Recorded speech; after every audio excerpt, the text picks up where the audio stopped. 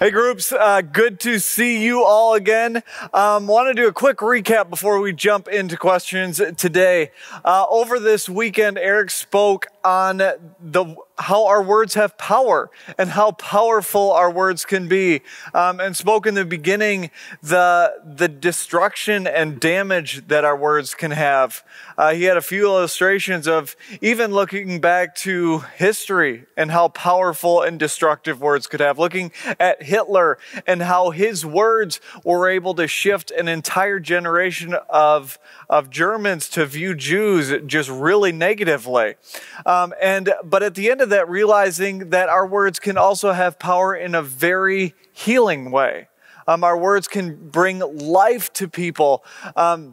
And when we look at our lives, how easily can we shift from our words bringing destruction to our words bringing life? So easily we can let stuff out of our mouths without even thinking about it and not know the effects that it can have on people's lives. So I'm excited for questions this week because I know as I've been thinking about these in my own life, it's really helped me think about the words I use and how quickly I say some specific things. So I'm excited for groups questions for you today.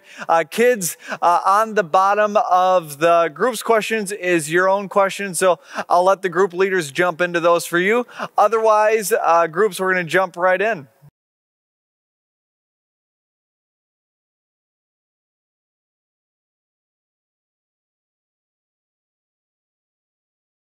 All right, question number 1, and we're going to look back at the challenge from last week. How did pray before you speak? How did that challenge go last week?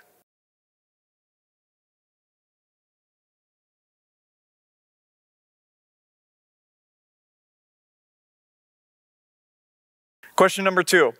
What have you made, thinking potentially cooking or ingredients, what have you made that you altered an ingredient for maybe the more or less, or you completely used a different ingredient that completely changed the way that recipe tasted? It could be good or it could be not so good.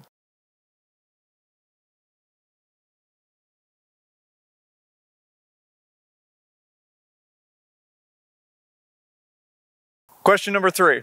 I want you to start by reading James 3, 5, and 6, and then talk about this question. What characteristics did you read about the tongue? And after you answer that, how does your mindset shift knowing that you have one of these?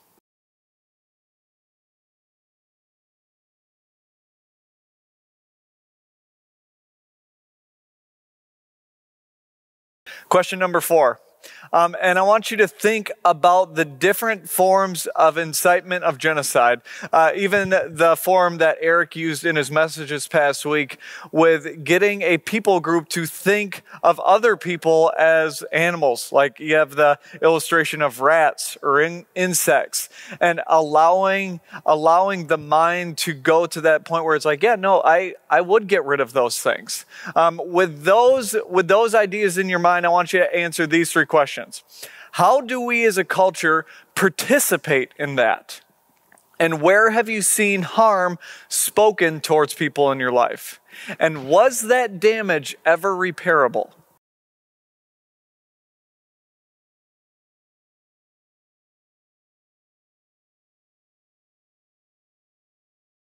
Maybe you're to the point and you're realizing, wow, I don't think I should ever speak again after all of this stuff about our tongues being like fire and what do you do with some of those things? But there is truth that our words can bring healing into people too. So I want you to start by reading Proverbs 15 verse 30 and then answer these questions here. Where have you seen healing from words? How have words brought healing in your life specifically? Maybe someone has spoken peace or truth or kindness or love into your life. And then this last one. When has someone in your life spoken life into you, that new sense of life into you? Words that maybe healed you.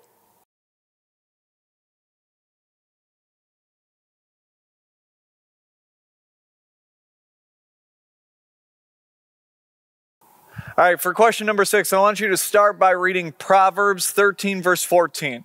And when you hear the language of the teaching of the wise is a fountain of youth, what does that describe for you?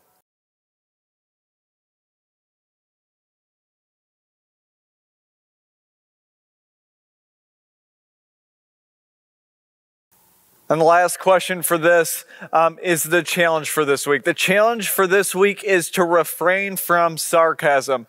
And oh my word, am I not looking forward to this week because I am going to struggle with this.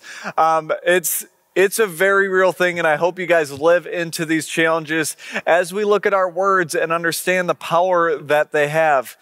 Even sarcasm can sometimes come across as mean, and I, for one, know that I've said some sarcastic things that have really not landed well in people's lives.